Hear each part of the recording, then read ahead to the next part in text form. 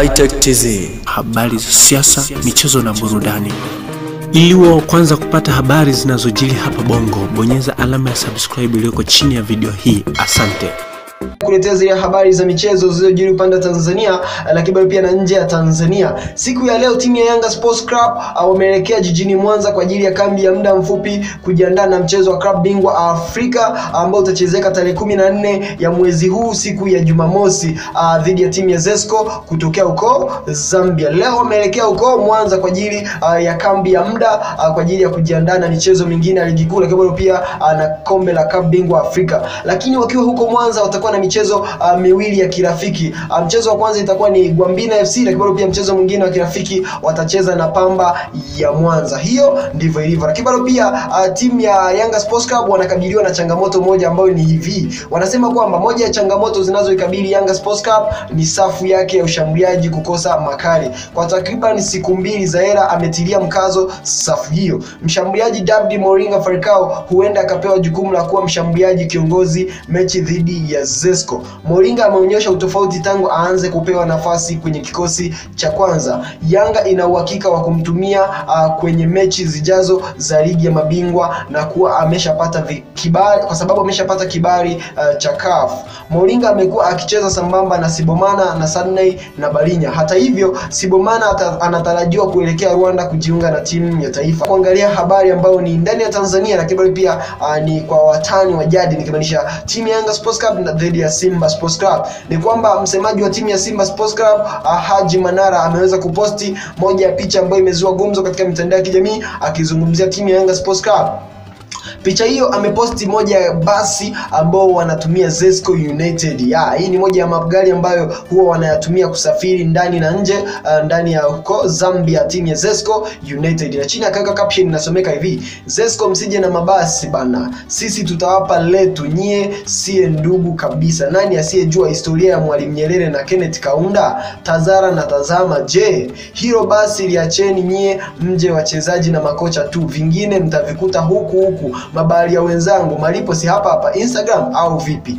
Hii ni moja posti ambayo ameposti Haji Manara msemaji wa timu ya Simba Sports Club kwamba yani Zesco United wasije hata na magari, waje na makocha na wachezaji tu kwa sababu ushirikiano uliokuwepo kati ya Mwalimu Nyerere enzi hizo na Kenneth Kaunda nani asiyejua. Lakini hii ni moja ya kitu ambacho kimeweza kushangaza watu wengi baada ya Haji Manara kutokuonyesha uzalendo. Lakini anasema kwamba malipo ni hapa Instagram, akimaanisha kwamba timu ya Simba Sports Club kuondolewa katika kombe la klabu bingwa Afrika hatua za awali dhidi ya Udisongo kutokea Msumbiji. Ni moja ya mashabiki wa timu ya Yanga Sports Club walisherehekea timu ya Simba kuondolewa kabisa, tena akiwa nyumbani uwanja wa Taifa. Sasa wanasema kwamba na wenyewe timu ya Simba Sports Club wakiwa na kiongozi wao Haji Manara na wenyewe wanapiga harambee Zesco kuelekea mbele na Yanga kutolewa hatua hii kabla hata ya makundi. So hii ni vita ya watani wa jadi, yani kila mtu anamwombea mwenzake njaa. Timu ya Simba wanaiombea timu ya Yanga Sports Club wasiweze kufika mbele, lakini bado pia na Yanga waliombea Simba wasiweze kufika mbele. Hii ni moja ya vitu ambavyo vinazidi kutrend katika mitandao ya kijamii. Lakini bado pia nikiachana na hiyo, bado pia nakutana na posti nyingine ambayo ni ya wana Yanga na wenyewe bado wakiendelea tupia vijembe Haji Manara. Wanasema hivi, mashabiki wa Simba Sports Club ni kama vifaranga vya kuku. Eti wanahamasishana na msemaji wao eti wataishangilia Zesco. Njooni mwaibike tunapowachomolea betri Mkapa. Hii ndio Yanga Sports Club, Yanga bingwa. Na hii ni moja ya account ya Yanga Sports Club yenye followers zaidi ya 1085 na wao wameweza kuposti vijembe wakimzungumzia Haji Manara kwamba njoo muendelee kuhamasishana na njoo uwanja wa Taifa tutaweza kuwachomolea betri. Hii ndio Yanga Sports Club. Habari kama ilivyo hapo, hawa ni mmoja wa tani wa jadi wakiendelea kutupiana vijembe, lakini mpira kama kawaida ni sehemu ya amani.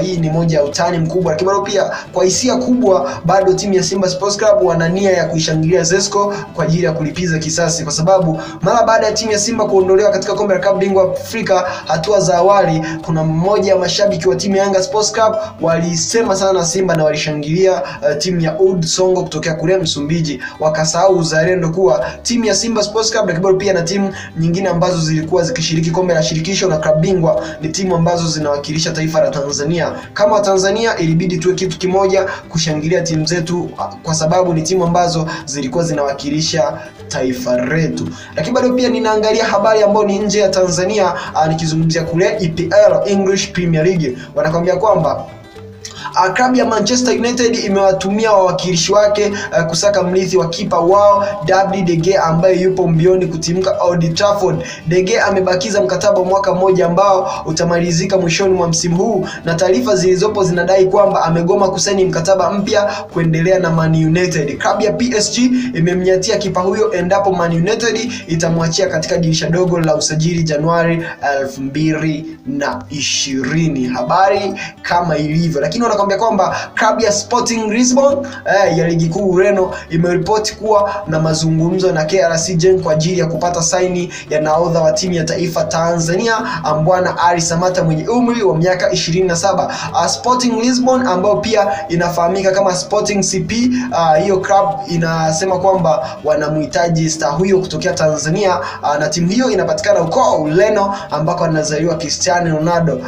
Kabla ya kuivutia Manchester United kusajiliwa mwaka 2003 Cristiano Ronaldo kwa paundi milioni 19, mchezaji huyo Cristiano Ronaldo alianza na timu hiyo ya CP ndio kama wanavyoita Sporting CP aka Sporting Lisbon. Samata anakaribia kutoa England baada ya kufukuziwa na klabu ya Burnley, Watford, Everton, West Ham na Cardiff, lakini kwa dau la milioni 12 lililowekwa na Genk ili kuzikwamisha hadi pale dirisha la usajili nchini humo litakapofungwa Agosti 8. Hata hivyo, Samata anaweza kukamilisha uhamisho wa kwenda Ureno katika siku ya mwisho ya dirisha la usajili. Hii ni issue ambayo ilikuwa imekamilishwa hivi majuzi. Lakini pia bado Samata yuko Genk kwa muda wowote timu zinazomwania, ikifika muda ataweza kuondoka. Hiyo ni moja ya habari ambazo na zenyewe zinazidi kutrend katika mitandao ya kijamii. Lakini bado pia kuna habari nyingine hapa, wanakuambia kwamba yule mchezaji Mkhitaryan akiwa katika timu hiyo amepewa jezi namba 77. Mchezaji ambaye amesajiliwa AS Roma akitokea Arsenal, Mkhitaryan amepewa jezi namba 77 ndani ya timu hiyo ya AS Roma. Wanakuambia kwamba Neymar ataondoka kwa dau lisilopungua euro milioni 300. Huyu ni rais wa Paris Saint-Germain, wanamuita Al-Khelaif amesema kwamba ukimhitaji Neymar aondoke PSG na kuelekea kokote inahitajika dau la euro milioni 300. Dau kubwa sana. Sijajua kama kuna timu zitaweza kuafford kwa ajili ya Neymar.